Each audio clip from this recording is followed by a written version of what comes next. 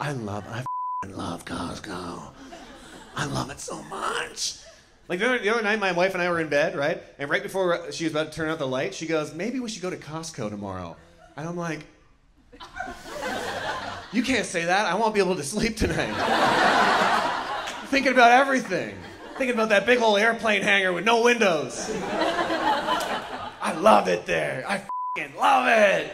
Speaking about earthquakes, too, isn't that the perfect place? Like, every time I'm in there, I'm like, I hope a big earthquake traps us all in here. You know what I mean? This would be the perfect place, and then I just become mayor of the rotisserie chickens. Like, that's my f***ing town.